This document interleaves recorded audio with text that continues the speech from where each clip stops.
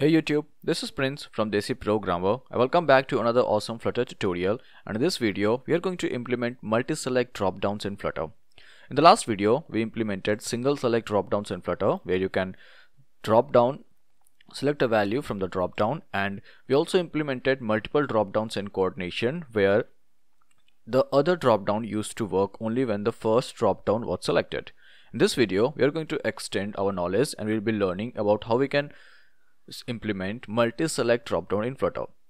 Now Flutter by default doesn't give us any widget using which we can implement this, but we are going to use a little bit of tricks and some code from Stack Overflow and from Google using which we can implement the multi-select dropdown in Flutter. Now one simple way to do that will be to use this Flutter multi-select package, which is right here, and this is quite awesome, but I won't be using this in this video because the UI ain't something that I'm comfortable with this Flutter multi-select. Although for the case of simplicity you will have to just add this and then this simple code will do everything for you. It's quite tricky to fetch the value from this code, which is something you will have to consider if you're going to use this, but I'm going to use another better alternative to this.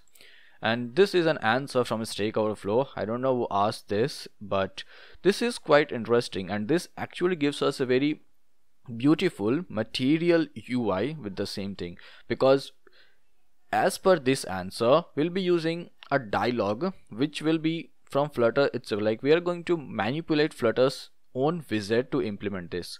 So this video is all about how we can use this code available right here, because obviously it's not well documented and people have questioned too that what if the list was and value was dynamic. So no offense to the writer, obviously we are thankful to the person who answered this. Let's see how we can extend this thing to our use. So for that, first of all, just copy this entire code from the first box and let's get to our VS Code. I'll paste it somewhere. Remember, you don't have to paste it in any of your home page or class, like any stateful or stateless widgets class. You don't have to paste it right over there. Paste it somewhere else, not inside any class. And I'll just put something here saying that copied from Stack Overflow, and just forgive me for my spelling because I always misstep the spelling of Stack Overflow. I just forgot it every time. And here paste that code. Okay, this code ain't something that you won't have to change anything in this code because everything is very well placed right here. The only thing that you will have to change is this title. Rest is quite cool. The next thing that you will use is this code. This is something which you use to actually implement this. Now if I just copy this and if I go to my code, now I have to go to my state, like my class which extends my state where my build is there. And here if I say something like, if I just paste the code right over here, let me go too much spacing so that things look good. So this is the complete code that we have, which will take care of which will show us the dialog, and it will also take care of the selection part. Now to call this, we will obviously need a button. So I mean, this is just a function. This won't show in the UI unless you call it.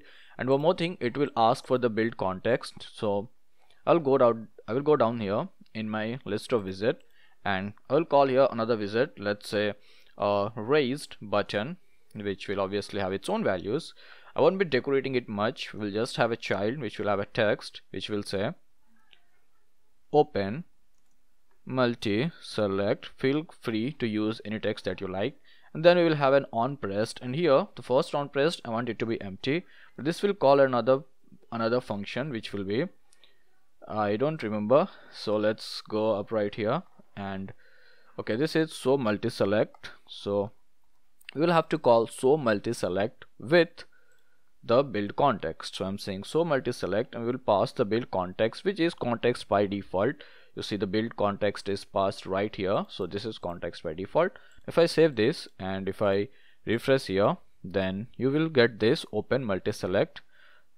If I click on this, we get this beautiful UI which says select animals. These two are checked by default, and if I click on OK, that we just get the values which were checked. If I click it again, if I select cat 2, if I deselect or unselect mouse, if I select OK, then I get those values 1 and 2. Now what's happening right here is that this code is taking care of everything which we have seen on our UI. this initial selected value is passing those initial selected value which are selected by default once you click on this. If you don't want any value to be here, just comment this line of code and now no value will be selected. Or if you want to manipulate it to your own values, you will just have to, like, I just want only one value to be selected. Now if I save this, only one value is selected.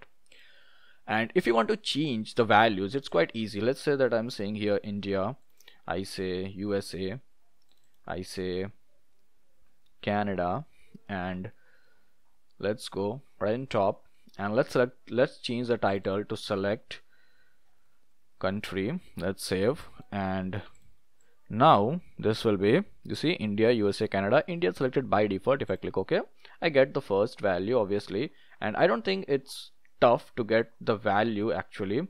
Although we get only the index right here, you can get this value too quite easily. And here if I say 2, we obviously get 2 values selected by default. Two things which we have to learn in this video, like even after this time, is to how to populate this list dynamically. I mean, what if you are fetching the data from your server or you have to populate it based on some other selection, then how to populate this dynamically. And the next thing is that how to actually fetch the values, because it won't be easy actually to get these values. So first let's see how we can do this dynamically. Now this multi-select dialog item which takes an int, and I will always, I must say that you should leave it to int, although you can change it, but after changing it will be a little bit tricky to use this value here. So if you want to change this to a string, you can for sure, there is no issue in that, but then this thing you will have to reconsider using it, because here we are changing a list to a set, okay? And if you change it to a string, then this value even after changing is not being reflected quite easily. So I will leave it to int only, and we will use the same process that we used in the earlier video to populate the list. I will first create an empty list.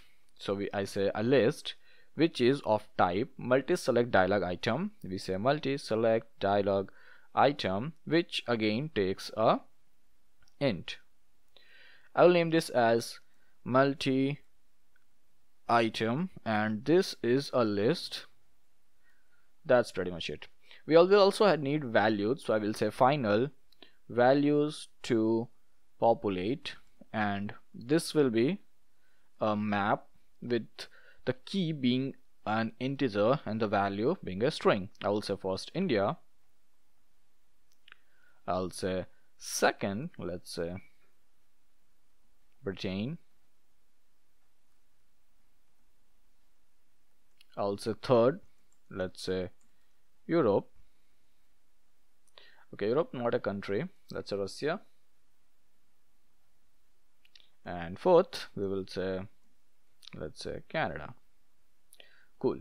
Now we have to populate this dynamically, so we will need a function to populate this dynamically. So we have a void function which says populate multi-select. It won't need any parameter, it won't return anything. Basically it will add these values to this list. So here I'm saying multi-item dot add, and this will add values of the type multi-select dialog item. So I'm saying multi-select dialog item. It will take two values, the first one being an integer of value and the second one will be a string of label. So since I have to add this multiple times, I will first cut this, okay, and I will say for let's say int v in values to populate dot keys. We have the same code right here, and this will be v and this label will be values to populate with v. Now this will populate the value, and here we don't need this code. You see this final items, I don't need this. I will be simply saying that our final list of items will be multi-item. That's it. Now we need to call this function anywhere to populate this, because if you would call this, it will be an empty list. So if I just save it and without calling this function, if I click on this open multi-select, you see this will be an empty. Fine, so we need to call this function anywhere. Now you can just do this anywhere you want, there is no restriction, but let's say I'm just calling this right here. Okay, let's save it, and here if I refresh it again, I will get all those values. Let's click on it. Okay, let's wait for it. Let's click on it and see we get all these values, out of which these two are selected by default. If I click OK, I get 1 and 2. These two are selected. Let's click it again and we keep getting this. The reason is since it was populated already, if I click on this again, it will be populated. The same problem that we got last time, which is quite easy to solve. I'm just saying first empty this list if it is populated and then repopulate it. If we refresh it again, this issue should be gone. It will be gone obviously. So we have these 3 values. Let's click on it. We get 3 selections, and if I deselect all, if I just say Canada, we get 1 single selection. Last issue has been solved. Now the next issue, which ain't an issue actually, it's just that how do we get these all values. So here we have this list, this actually map or of item of value key value pairs where the key is an integer, the value is in string. We need the value but we get the key. So let's see how we can get the value. For that I'm saying another function, let's say void get value from key. Okay, now see we get this selected value as a set. So first we have to change the set to a list, then we have to iterate to every element, fetch the value from our list, from our map, and then we have to show it right here. So I'm saying here that I will need a set. So after printing these values, which ain't necessary, you can just erase this code. What I'm saying, call here. Okay, first let me get rid of my spelling errors. I'm saying get value from key and I have to pass a set which is selected values, and I have to accept this set here too. I'm saying set, and I'll just name it LECTION selection. I hope no more spelling errors. Now here I'm saying first of all make sure that this selection ain't empty, because if this is empty and then if you're trying to convert it to a list, it will throw you an error. So if this is not null, then and only then first convert, if we are going to convert it to list and then iterate it. So I'm saying for, and since we're going to get an integer, I can just say int x in selection dot to list.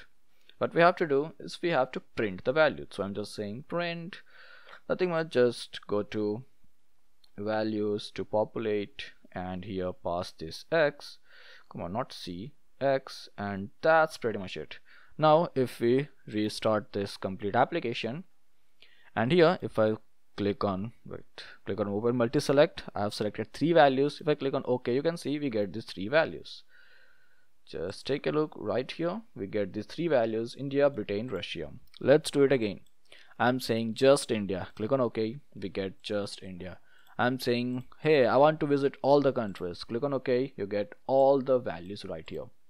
So that's it from my side in this video. We have learned how to implement multi-select, although it's not a native Flutter widget, so obviously you can't easily implement something like this. Although you can do this, it's quite easy. Just use any normal button with this arrow icon and it will look like a drop down.